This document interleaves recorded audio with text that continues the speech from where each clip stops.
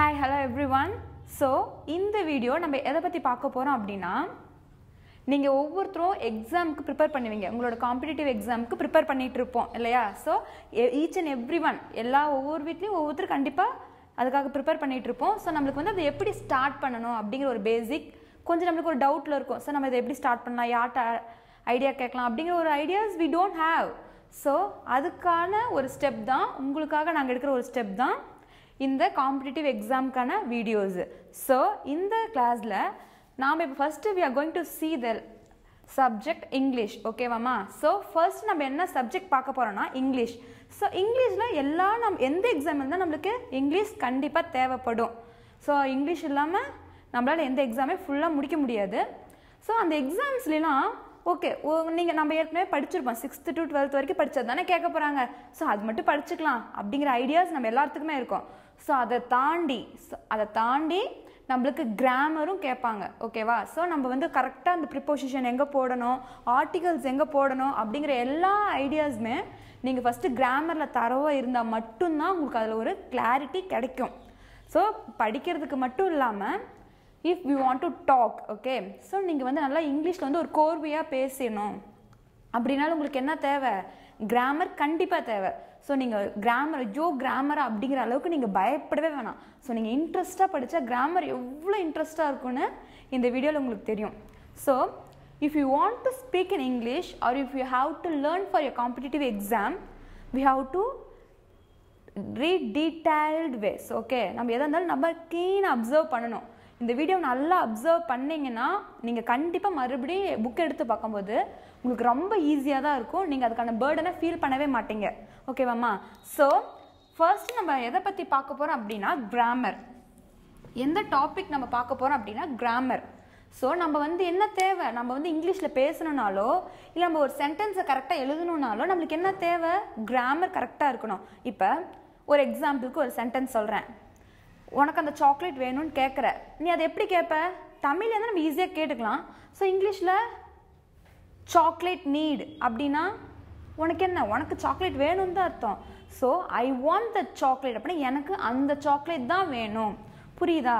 So ஒரு சென்டென்ஸை கம்ப்ளீட்டாக சொல்லும் போது அது என்ன ஆகுது? ஃபுல்லாக நீ என்ன சொல்ல வரேங்கிற வார்த்தை உங்களுக்கு புரிய வருது. ஓகேவா? ஸோ நம்ம அதுக்கு ஃபஸ்ட்டு என்ன பார்க்க போகிறோன்னா first topic sentence. First topic என்ன பார்க்க போகிறோம்? சென்டென்ஸ் பார்க்க போகிறோம். ஓகே, ஸோ இங்கிலீஷில்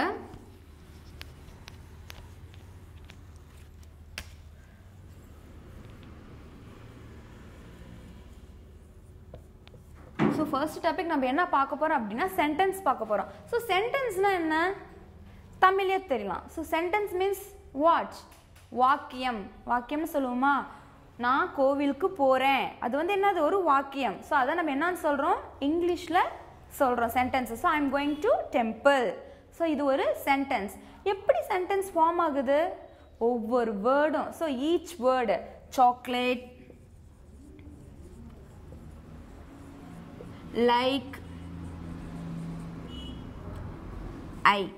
ஸோ இப்படி வந்து ஒரு 3 வேர்டு இருக்குது. இந்த 3 வேர்டு அப்படியே சொல்லும்போது நம்மளுக்கு sentence கிடைச்சிருமா? No. So chocolate, like, ஐ சென்டென்ஸ் இருக்கா? இருக்காது. ஸோ இந்த எல்லா வேர்டையும் ஒரு ப்ராப்பர் ஆர்டரில் எழுதும்போது நம்மளுக்கு என்ன கிடைக்கும்? சென்டென்ஸ் கிடைக்கும். ஓகேவா? So I like chocolate. So here is the sentence, proper sentence. Okay va? So I like chocolate, it is a sentence. So a group of word. Sentence means என்னன்னா ஒரு group of word ன்னு சொல்றோம். So GOW. So GOW நம்மளுக்கு தெரியும். COW தெரியும். COW, what is COW? That is cow. So இங்கே வந்து நம்ம என்ன சொல்ல போகிறோம்? GOWனா என்னம்மா? So group of word. GOWனா group of word. So GOWனா group of word. So in this, okay, so in this sentence is divided into 4 kinds. Okay, so sentence is divided into 4 kinds.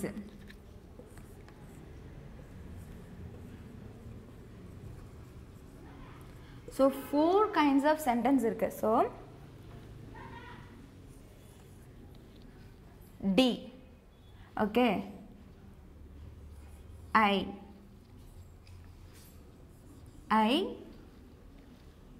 E, okay. So D-I-I-E. D-I-I-E na? What is D-I-I-E?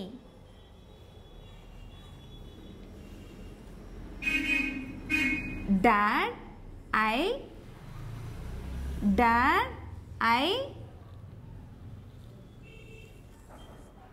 like ice cream to eat. So Dad, I like ice cream to eat. So இந்த சென்டென்ஸை ஞாபகம் வச்சுக்கோங்க. Dad, I like ice cream to eat. இந்த சென்டென்ஸை நல்லா ஞாபகம் வச்சுக்கோங்க. So நம்ம எப்பயுமே என்ன கேட்போம்? எனக்கு ஐஸ்கிரீம் வேணும்னு கேட்போம். ஸோ D-I-I-E வந்துச்சா? ஸோ D ஃபார், ஸோ இதில் D ஃபார் என்னன்னு சொல்கிறோன்னா declarative.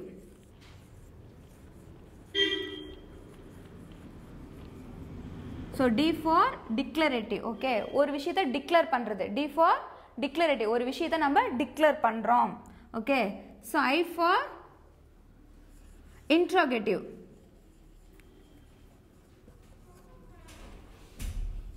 So I for interrogative, I for imperative,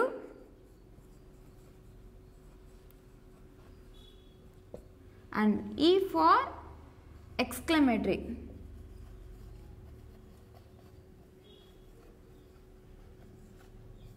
Okay, so declarative, interrogative, imperative, exclamatory. So 4 kinds of sentence. So how many kinds of sentence? 4 kinds of sentence. So 4 kinds vandircha. So Dad, I like ice cream to eat. So this is a sentence. In the sentence we can see all 4 types of sentences. So D for declarative, I for interrogative, again I for imperative, E for exclamatory. Okay vadama? So after this, இதுக்கு அப்புறம் இந்த டிக்ளரேட்டிவ்னா என்ன? Okay, so இது வரைக்கும் தெரியும். 4 kinds of sentenceனா என்னன்னு தெரியும். அப்புறம் அது என்னென்னு தெரியும். ஸோ 4 kinds of sentence என்னன்னு சொல்கிறோம்? டிக்ளரேட்டிவ்னு சொல்கிறோம். டிக்ளரேட்டிவ்னு சொல்கிறோம். நெக்ஸ்ட்டு இன்ட்ராகேட்டிவ்னு சொல்கிறோம்.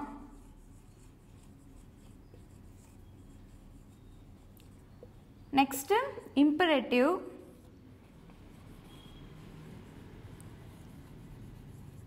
அண்ட் லாஸ்ட் ஒன் என்னன்னு சொல்கிறோம்?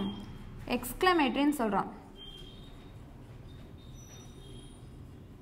ஸோ இதெல்லாம் சொல்கிறோம். ஓகேவா? ஸோ டிக்ளரேட்டிவ்னா என்ன? எனக்கு புரியவே இல்லை. ஸோ நம்ம டிக்ளரேட்டிவ் என்னன்னு சொல்லுவோம்னா அசர்ட்டிவ்னு சொல்லுவோம். So declarative is also known as assertive.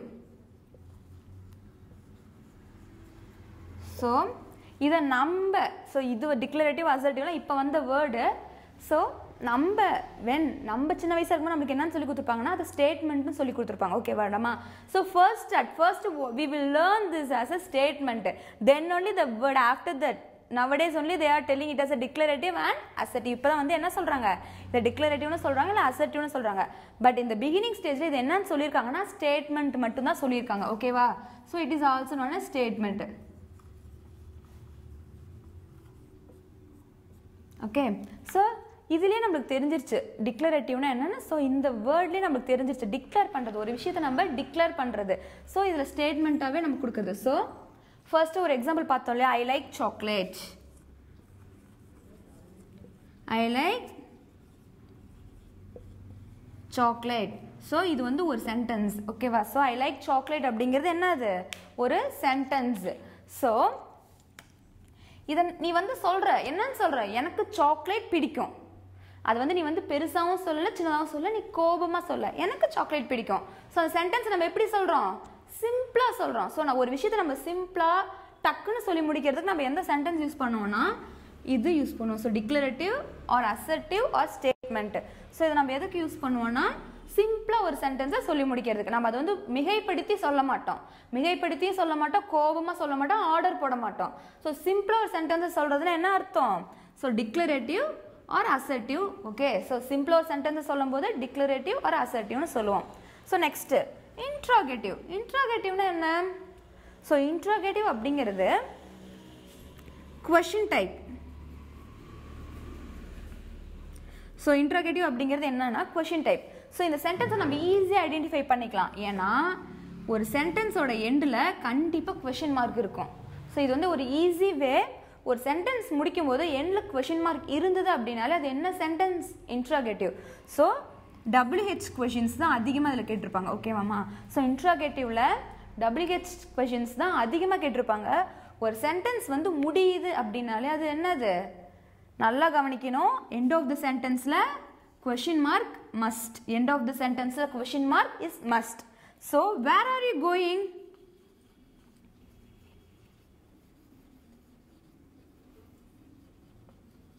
Where are you going? So what type of sentence is this? So இது என்ன type of sentence?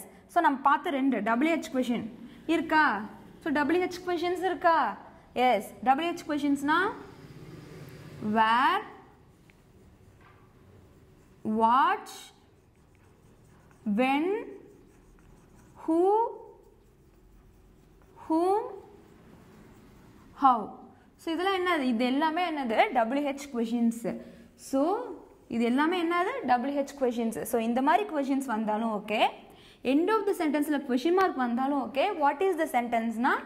Interrogative. So what is the sentence? Interrogative. So declarative means it is a common statement. Okay, it is a common statement. And interrogative means the sentence will end with question mark. The sentence will end with question mark. Okay, so at last next sentence is imperative. Next one is imperative. So imperative is also இது வந்து ஒரு feelings express பண்றது. Okay, இது வந்து ஒரு feelings express பண்றது. அது எந்த மாதிரி feelingsனா நம்ம ஆர்டர் போடுவோம். Don't talk. ஓகே, அந்த மாதிரி ஆர்டர் போடுறது, ரெக்வெஸ்ட் பண்ணுறது. Okay, so order R request, இந்த ரெண்டுமே பார்க்கும்போது நம்மளுக்கு என்ன? அது imperative. we can identify the imperative easily. So first don't talk. So இது என்னது? end of the sentenceல full stop தான் இருக்கும். பட் இந்த சென்டென்ஸ் எப்படி இருக்குன்னா don't talk. ஸோ ஆர்டர் போடுறோம். Okay, may I come in? So next என்னது? may I come in. So this is also a type of imperative. So don't talk அப்படிங்கிறது it will comes under order. Okay, so may I come in will comes under request. Okay ma? So don't talk or may I come in. So don't, shall, may. Okay, these kinds of words will come for imperative. These kinds of words will come for imperative. So imperative ku indha mari words da. So modal auxiliaries. Okay va? So modal auxiliaries na namakku theriyum. Can, could, may, might, must, shall, should. So idellame enna varum? Modal auxiliaries la varum. So most imperative questions எப்படி வரும் அப்படினு பாத்தீங்கன்னா modal auxiliary verb வர மாதிரி தான் வரும். ஓகேவா? So at last exclamatory. Exclamatory னா என்ன? Exclamation. So we know the exclamation mark. ஆச்சரியக்குறி. சொல்லுமா சொல்ல மாட்டோமா தமிழ்ல? அது தமிழ்ல இது என்னன்னு சொல்லுவோம்? we will tell it as ஆச்சரியக்குறி. So நம்ம எப்பலாம் ஆச்சரியக்குறி யூஸ் பண்ணுவோம்? ஒரு எக்ஸைட்டான விஷயம் நடக்கும்போது நம்ம ஆச்சரியக்குறி யூஸ் பண்ணுவோம். கண்டிப்பாக யூஸ் பண்ணுவோம். அப்படி தானே? ஸோ நம்ம வந்து சர்ப்ரைஸாக நம்மளுக்கு யாராவது சர்ப்ரைஸ் பண்ணுறாங்கன்னா அது வாவ் எக்ஸ்பிரஸ் பண்ணுவோமா?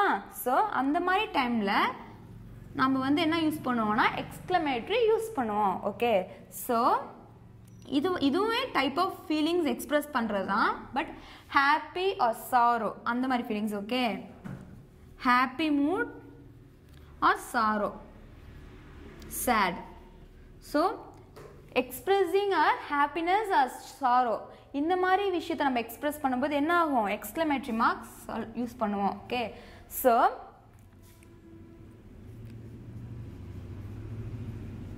Hooray! Is it your birthday?